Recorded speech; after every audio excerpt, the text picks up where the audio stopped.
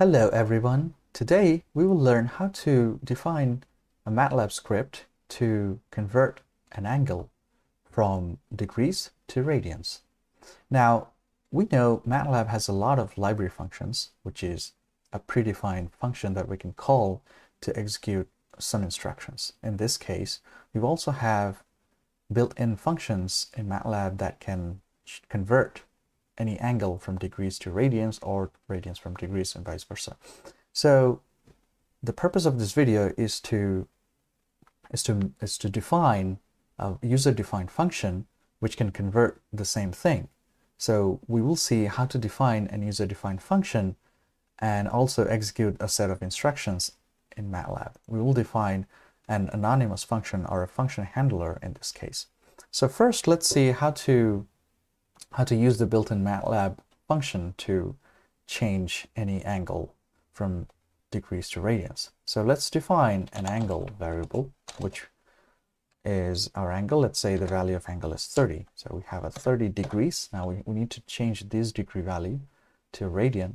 To do that, let's say I'll define angle underscore rad, which is my variable. And the function here we're going to use is called degree to radian.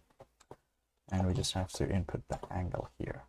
So if we do that, then this function converts the angle from degrees to radians. So if I run it, now as you can see, the angle underscore rad is my variable which contains the radian value of the 30 degrees. Now, if we do 60 degrees, then radians changes and so on. So that is how we can use the built-in function in MATLAB to generate that. Now, what if we want to define the same thing and execute the same operation by an user-defined function? That way we can see how to define our own functions instead of relying on any built-in function. So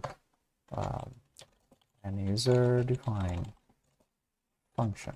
Okay, so let's say function to convert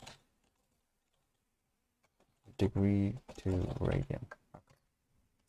This is just a comment. Okay, so let's say the function is we will say rad underscore deg.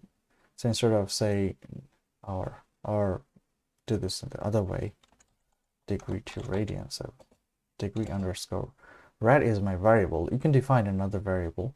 It's just the name of the function.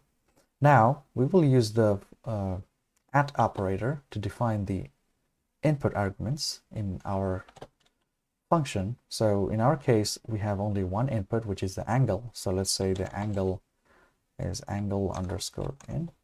We can also use angle, as I have used the angle to define the angle of the variable angle. So we have used another one. Angle underscore is our input variable, and the function here is pi over 180 times angle underscore in.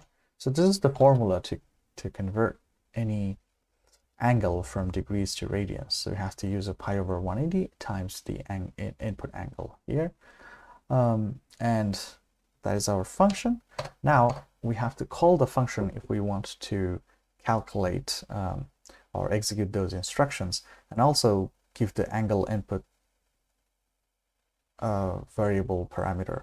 So in this case, let's say if we call degree underscore rad, and here we just say angle, so it takes this variable 30 and inputs here in this function.